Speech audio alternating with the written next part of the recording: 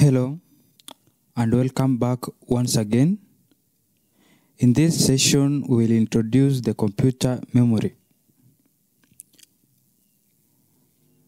Through this session, we will understand how the computer memory works.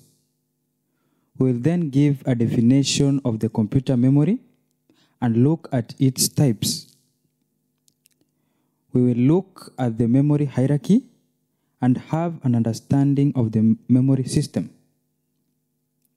Finally, we will look at the most frequently asked questions on the introduction to computer memory.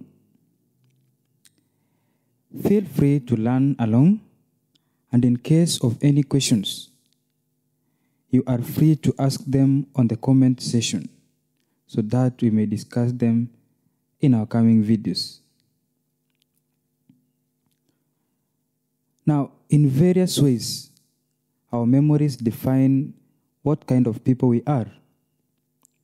They help us recall the past, learn from it, and plan ourselves a brighter future.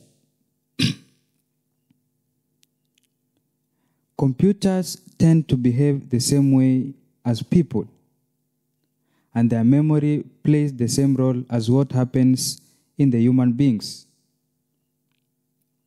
For example, be it a 100-page document or even a 24-episode movie series, or let's say a single line of code or instruction, the computer memory stores all this data in basic units called bits.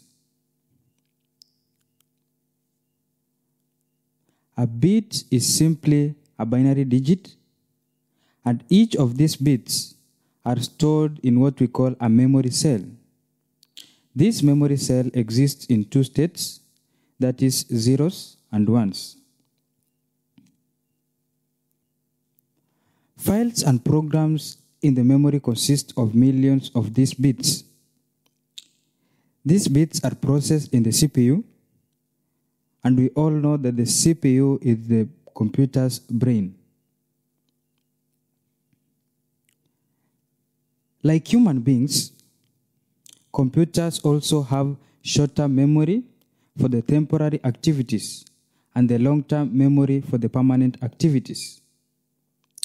Let me give you a simple example. When you run a program, or let's say an application software, such as the Microsoft Office Word, the operating system as a resource allocator will do its allocation job. It will allocate a portion of the short-term memory to the Microsoft Office Word application software. This application software will then be loaded from the long-term memory, such as the hard drive, and then be placed on the portion allocated in the short-term memory space. You will perform your work, or you will perform your job on the Word document, and after working on the document, you will wish to save a copy of the document to your computer, maybe for future reference on later days. The copy will be sent to a long-term memory, also called a secondary or permanent storage. And on that, you will be able to retrieve that document even if you shut down the computer and get it on again. Therefore, we can define computer memory as it is a physical device or place capable of storing information either temporary or permanent.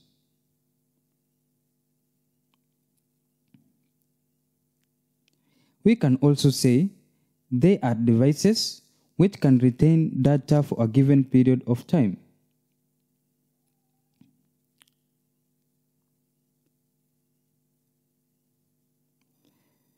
The computer memory is classified into types, and we have 4 types of computer memory.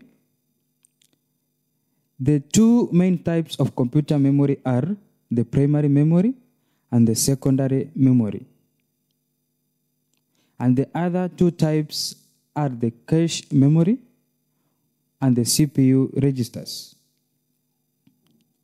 To understand this classification of memory, we will use the memory hierarchy diagram. This is the memory hierarchy diagram, and it divides the memory system into 4 categories. That is, we have the registers, the cache memory, the primary memory, and the secondary memory.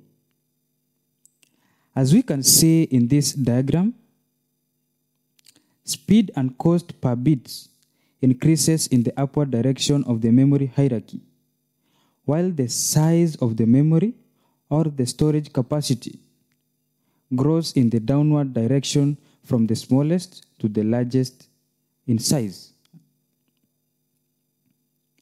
We also can see the temporary and the permanent memory with their respective examples. At the bottom of this diagram, we have the secondary memory or the mass storage. These are the external memories, also called non-volatile memories. This type of memory can hold data even if there is no power. They have a high storage capacity, but they are very slow compared to the primary memory. The 3 main types of the secondary memory is the magnetic storage, where hard disk drives are included. We have the optical storage, where we have the floppy disk as a good example. We then have the solid-state drives. Just above the secondary memory, we have the primary memory. It is also called the main memory.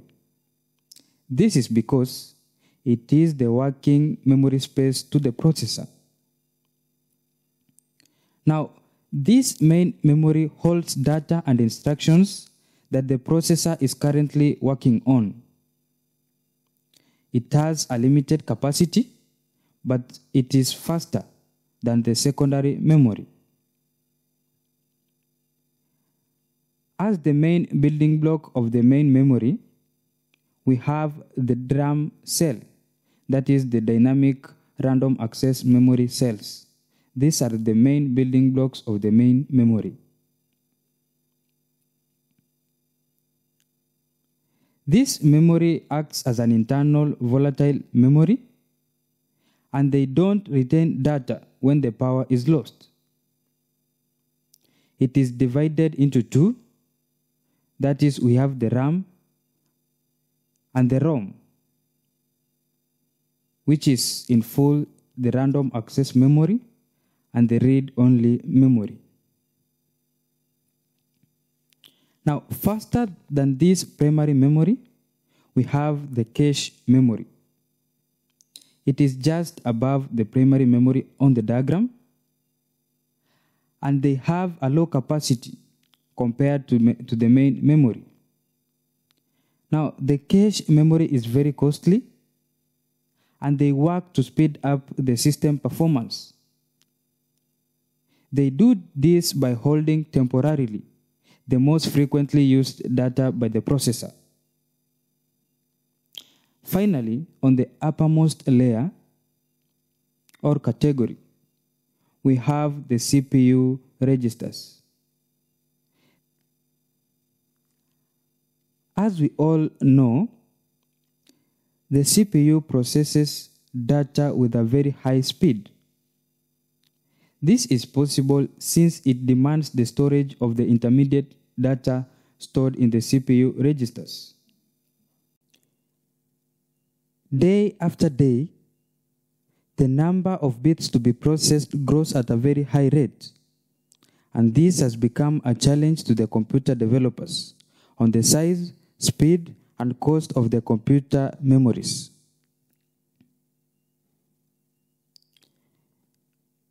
We will cover the whole memory system as it is briefly seen in this memory chart.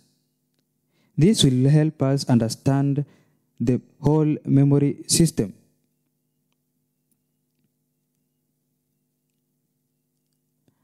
I will leave you with the most commonly asked questions on the introduction of the computer memory.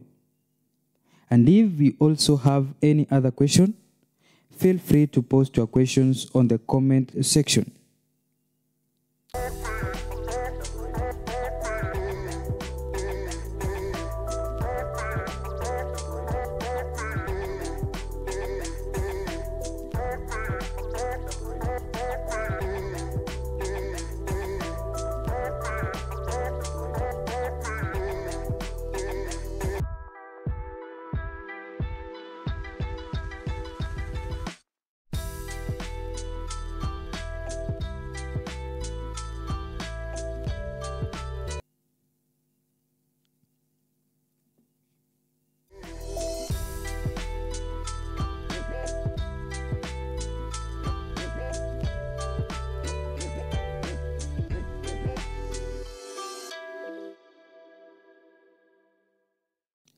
Please like, share, and subscribe for more sessions.